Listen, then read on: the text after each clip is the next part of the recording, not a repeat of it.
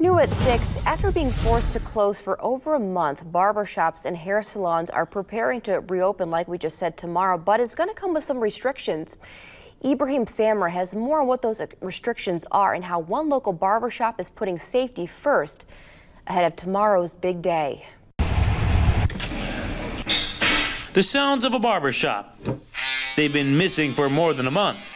But starting on Monday, those familiar sounds will be walking right back inside exclusive studios in Mishawaka as the state of Indiana continues to reopen. I'm excited for tomorrow to finally get back to work and, you know, just be at a full advantage. I can't wait for tomorrow to come, because we've been waiting for this day for a while. Beyond the excitement, though, comes responsibility. And in order for barbershops like exclusive studios to stay open, there are some rules you have to follow. You know, we had a meeting with everybody and we told it, you know, we just talked about how we have to enforce sanitation at all times. Even if it means beyond the state's requirements, which includes 4 things.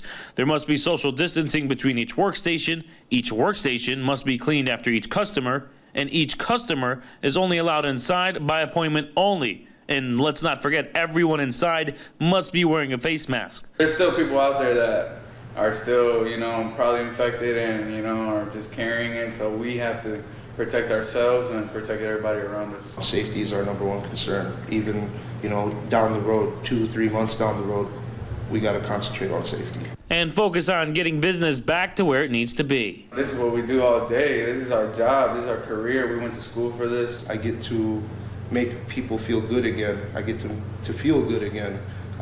Put a smile on people's faces. This is just a reminder of how important it is to stay safe. And, you know, it could last forever, and we just have to, you know, take precautions.